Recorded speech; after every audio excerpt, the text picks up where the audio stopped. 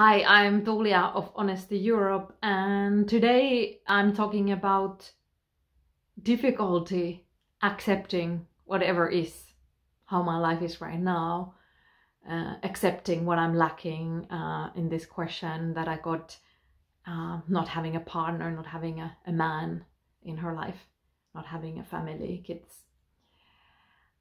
I think this is an important topic, and indeed very typical for many of us, like how I can just accept and even love and embrace whatever is, even though some of the things in my life, some of the circumstances around me are not ideal. It's a tough one at times, especially when things don't go the way I want, or there's particular hardship, or things I cannot influence, like in this question. One point was that anger towards being ill, anger towards a disease, anger towards COVID for sure. So I think this is a process of first acknowledging what there is and noticing what kind of labels we make to these things, what are sort of good stuff and what is the bad stuff or negative or stuff I'm sad about, angry about, and so on in my life. So rather than having this very abstract idea that, there is so much in my life I don't like, there is so much of things I cannot influence, and so on. So it's kind of taking a stock. So what are the elements that I do like about myself, about my life, about my situation? And what are the things I do not like? What are the things I'm struggling with? And then out of that as well, like, what are the things I can change? What are the things that I actually chose and maybe choose differently, or check in that, yeah, maybe still it is a struggle to have this job and I still choose to have it because there's a lot that I like about it too, or I like the money, or I like the community at work, or whatever it is. So being clear that not everything needs to be sunshine for us to make a choice. And in this question also, like anger towards destiny, it's kind of, I don't like the word destiny because it's like shows like it's just falling from heaven what's going to happen to us, and it's kind of destiny that I find a partner, or is it destiny I don't find a partner and I'm single. And I don't think that's really true. I think we do have a lot of impact in our life. There is few things we cannot, of course, have an impact on, like to which parents we were born, in what country, what school our parents put us to, and so on.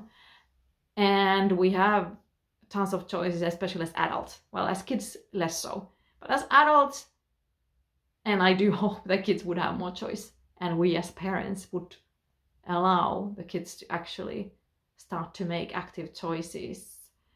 But that's another topic for another video. I couldn't help myself. I'm very passionate about that actually we are all human beings, and we all should have, in my opinion, a say about our life and a lot of things about our life. So being angry towards destiny, I would say that, okay, acknowledging that such thing as destiny doesn't really exist. It might sound fun, and then we see all these like romantic movies, we just ended up in the same cafe in a rainy day, it started rain and somebody gave me the umbrella, and wow, then we started talking and there was this great connection. Yeah, sure, in movies, in books, and in real life it tends to be far more messy, a lot more complex.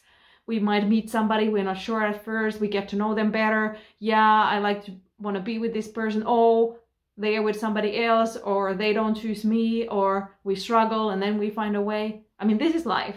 Life is not only pink clouds and fairy tales. There's beautiful moments in life, and there can be love and connection, and then there's real work looking at myself. How can I ensure I'm living the life I want? What kind of active choices am I making to take care of me? And noticing that when I don't make a choice, I just sort of drift or let other people to choose for me, that's a choice as well. And expanding our kind of capacity to experience different things, expanding our surroundings and circles of trying new things, meeting new people. So I think we have tons of choice, and especially we, the privileged people in Europe, in the Western world, we have so much opportunities.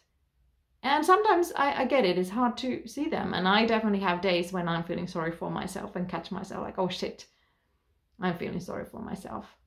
And then allowing myself a moment to indulge myself in that. And then, okay, now it's enough. Wake up. So yeah, I think to summarize, there is no destiny. Sorry. Sorry to wake you up. It doesn't exist. And there is some things we cannot impact. So there is a choice. Do I fight ongoingly against the things I cannot change? Or do I just accept them, look at them, try to even embrace them, find the learning in them, find maybe even the beauty in them? And then 2, making active choices. What do I want? What do I don't want? And noticing that a no can be a very powerful choice to open windows for something else. And yes, when I truly find a yes when I'm scared, it can be also a very important, powerful choice.